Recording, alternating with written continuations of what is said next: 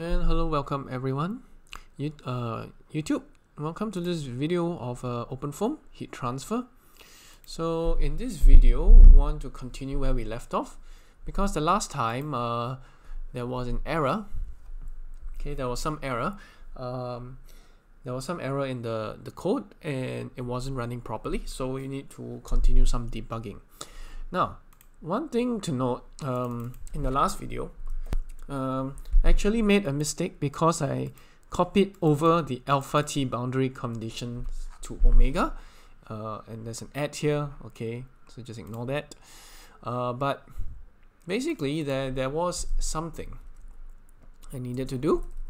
So I needed to change the dictionary entries to something like so, where there is a separate entry for omega and a separate entry for alpha t. Okay, so this is alpha t. Alpha t is the turbulent Prandtl number. Oh no, it's not turbulent Prandtl number. Turbulent thermal diffusivity. Okay, so we will put at every surface, not just the oil to sphere, but actually, between the oil and the sphere there is a wall boundary, and also within the cube of this case, these are also wall boundaries. So all of them basically have to be wall boundary conditions.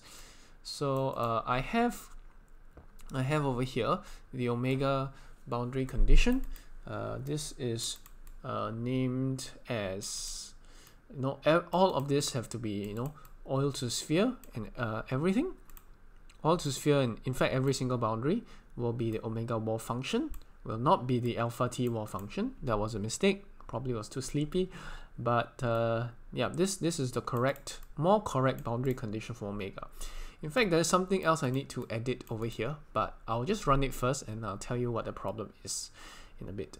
And likewise for nu t, at every boundary, you should have a nu t wall function that will tell you the value of nu t at the first cell of the wall. So this is the correct change dictionary .dict, and that should help it to run.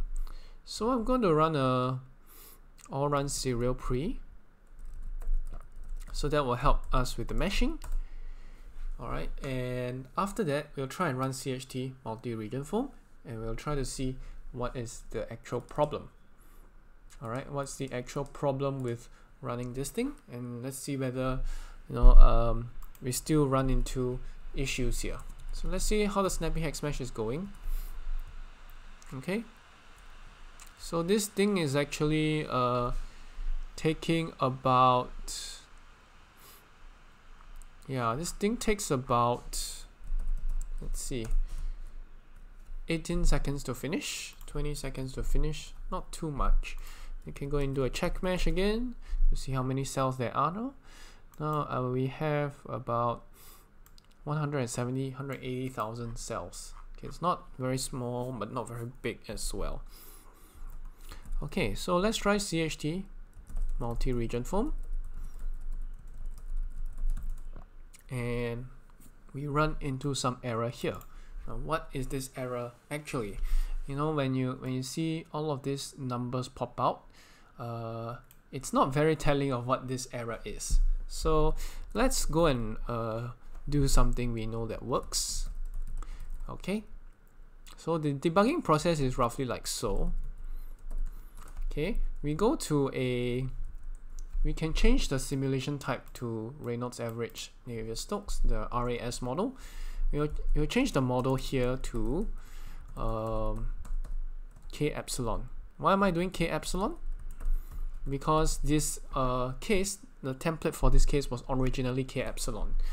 So if I run this again, I'll actually see the numbers running. Of course, this is actually unstable case. So you see, after a few time steps of running, you will start to have things like negative temperatures, and again you'll see, but as you can see, when we have this sort of numerical errors where the solver kind of blows up, you will have these sort of errors here. So what could possibly be wrong? Because we are using a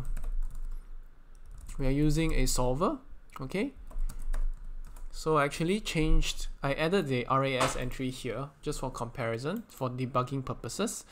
And of course now, I was using the kOmegaSST RAS model because the way we do inputs for both the kOmegaSST and kOmegaSST IDDES is very remarkably similar. Only the mesh size needs to be different, if I'm not wrong, and of course the entries over here will be different. But anyhow, if I change this back to LES and we try this, okay, we will run into a numerical error. So CHT multi-region foam, and take a look. Again, this funny error actually comes out. So what is this error actually talking about? If we take a look closely at our boundary condition, you'll notice something that's a bit off. If you know the kOmega model, actually, so this is something for you to take note of for kOmega model. Okay, change dictionary. What actually went wrong here? After I tried to make all the boundary conditions correct with the wall, because in the last video I only did it for the oil to sphere, and everything else was calculated boundary condition. But now I applied wall functions to every single of these boundaries. So what actually is wrong? Well, we cannot have a case where omega equals to 0. What does omega equals to 0 mean? Omega equals to 0 means that the turbulent dissipation rate is 0. Okay, or in other words, like so. kOmegaSST model. Autodesk. Let's go to SimScale maybe. I'll use the SimScale one. So this is the kOmegaSST model. There are lots of videos you can go and check out online. So where do we find this kOmegaSST? Okay, this is not very descriptive. Let's go to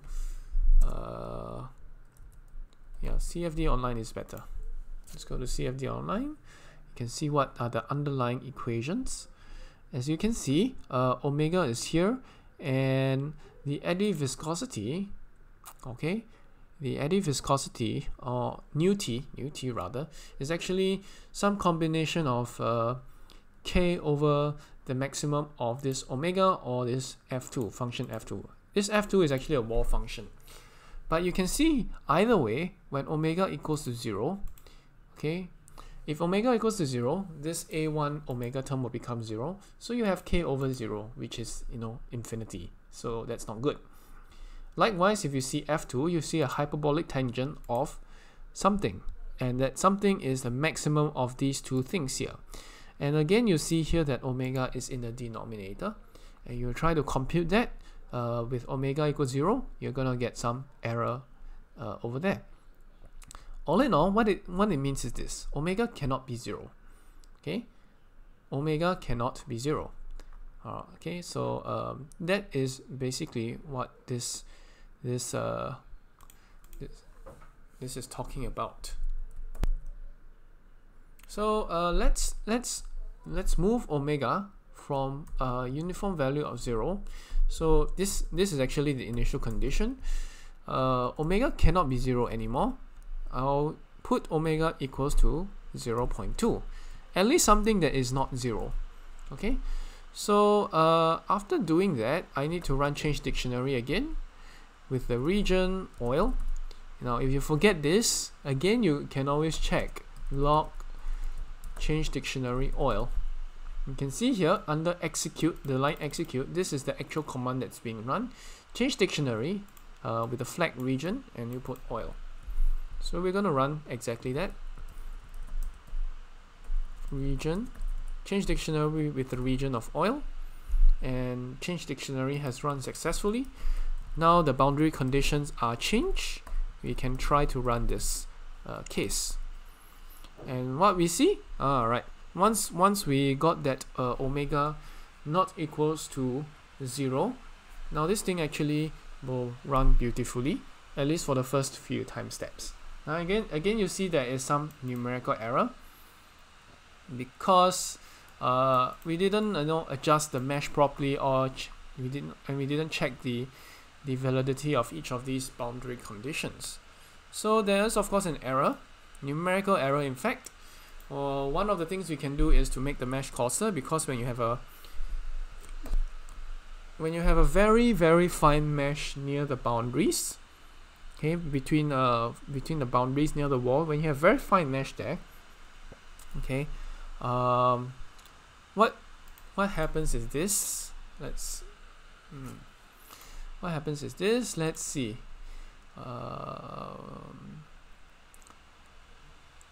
Okay, create a new one. I'll say okay. So you have one cell off the wall, okay, and this one is like at T2, and the rest of the fluid is at maybe this thing called TF. Okay, how is heat flux calculated? Heat flux is calculated like so. Okay, minus k dt dx. And how is this derivative approximated? Is actually okay, T2 minus TF over this delta x here. Okay, this delta x here. So this is just one of many examples. All right, when you make your delta x really, really small, when you make your delta x really small and fine, chances are that this heat flux term will actually shoot up exponentially, and that is just not physical. That's not physically correct. So there is some wacky numerics going on, and to sort of deal with it, one of the ways is to make your delta x a bit bigger, which is to make a coarse mesh, at least to start this thing off, and that will actually help with the numerical stability issues. Okay, so now this thing is actually going bonkers, which is not good. So one of the things we can do is to make the mesh coarser. How do we make the mesh coarser? Okay, well, let's do something first before we do that. I want to rename fine mesh sphere oil LES as coarse mesh sphere oil LES. Okay, I want to say this is a coarse mesh. So let's go to the coarse mesh case. I have a coarse mesh sphere oil laminar over here. Okay, and this will go, I'll go to system, and I want to see their block mesh dictionary. So this is 30 by 30 by 30. Let's see whether I can apply this same mesh over, because I want to check two things I need to check for mesh fineness. One is block mesh, one is the SnappyX mesh. So it looks like the block mesh here is kind of the same. Okay, the coarse mesh sphere oil, yes, the block mesh here is the same, 30 30 30. Okay, so that's not the thing. So I'll need to go and look at SnappyX mesh. So let's take a look at SnappyX mesh. Okay, SnappyX mesh dictionary. Alright, I have an extra refinement cylinder here. Okay, and where is that? Yes, I have an extra refinement cylinder here. The mode is inside, and I refine an extra 2 times. And for the coarse mesh, I only refine the sphere 1 time only. So I'm going to change this out to 1 time each, the refinement level to 1 time each, level 1, and the cylinder I'm going to comment it out.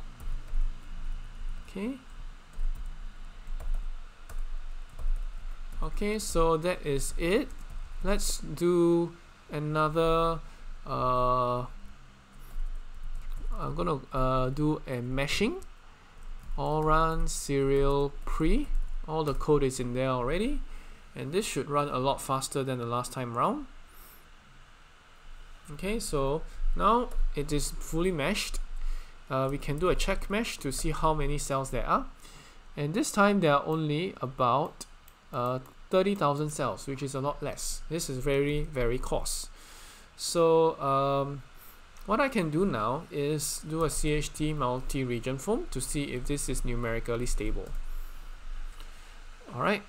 Okay, so again, it looks like we have some problem, and it looks like it cannot be solved with a mere changing of the mesh. We'll need to do a few other things to tweak this solution. Likely it's due to the way the boundary conditions are being set, and yeah, for that I guess we'll continue in the next video. But hopefully this was okay. This was like, you know, editing more of the boundary conditions to show you, you know, you cannot put omega at 0, if not you'll have some funny problems. Okay, that's one. Yeah, the second thing, it's like, okay, you have these numerical instabilities happening.